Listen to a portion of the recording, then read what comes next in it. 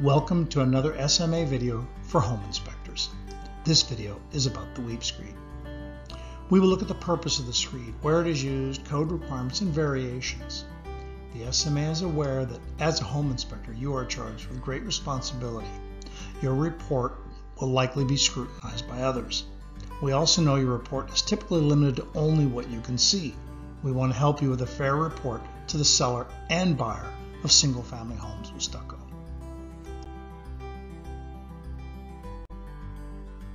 The weep screed for Stucco was invented in 1952 by an architect working for the Los Angeles office of the Federal Housing Administration, or FHA. Because it was first required to be on a home to qualify for an FHA loan, it developed the nickname FHA screed. This innovative weep screed proved to be an economical solution to an occasional issue. When water was applied over framing and then allowed to extend to the earth, occasionally through capillary action, water would wick up through the plaster. If the ground was laden with salts, it could become a problem. The weep screed quickly and inexpensively solved this occasional issue. The weep screed was so successful it became part of the building code in 1970. While it may not be critical to a successful stucco installation, the weep screed is required by code for stucco on framed walls.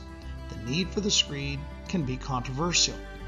Most stucco experts understand that the majority of rainwater is shed at the surface and only incidental water typically gets past the stucco.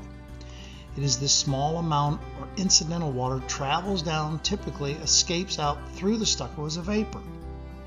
However, good design and under worst case scenarios, water might reach the bottom and needs a place to weep out. The shape of the weep screed can be a V nose or can be a casing bead with holes. Even the continuous insulation stucco known as one-coat stucco uses a modified weep screed to encapsulate the foam.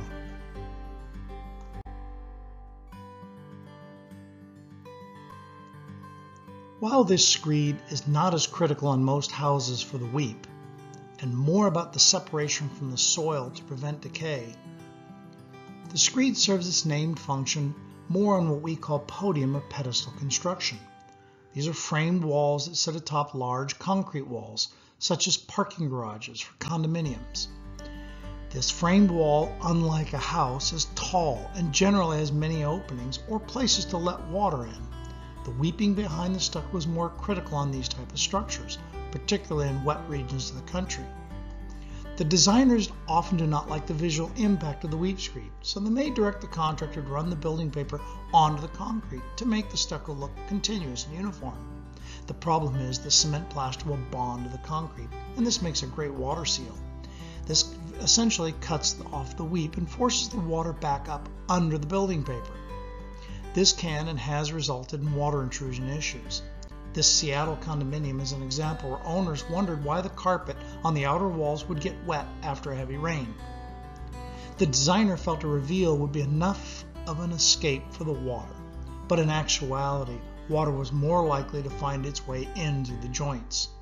Inspectors could tap on the stucco wall, and the sounds will be very different from stucco on framing to stucco on concrete.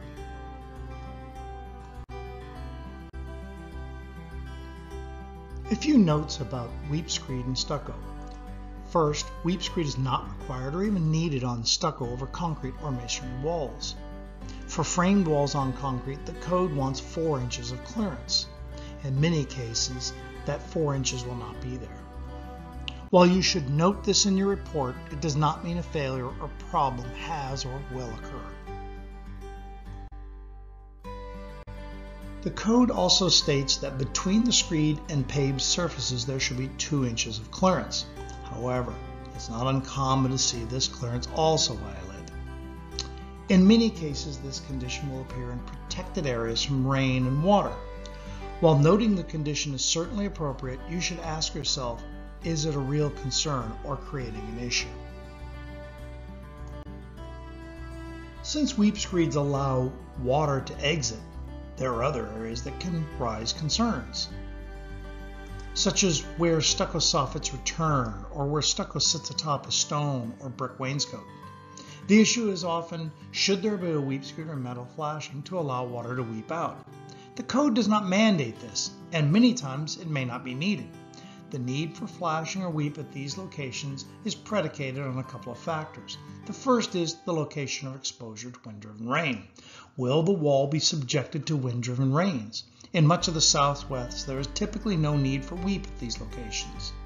The next issue is, can water get in, and where will it get in at?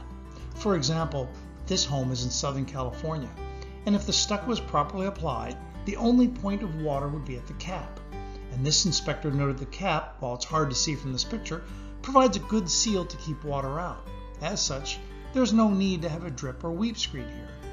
However, this wall is on the coast and subject to frequent wind-driven rains, and flashing to discharge water was installed, and while not required, is a good practice. Inspectors should be on the lookout for signs of problems. An example would be this stucco home. While a lack of a drip screed may seem to be the problem, it's far more likely the parapet cap is leaking, causing the wood to twist and crack the stucco. For more information on parapets, visit the SMA Home Inspector's video on parapets. This brief presentation on codes and stucco systems is brought to you by the SMA members and these regional stucco groups. Please review other SMA videos to learn more.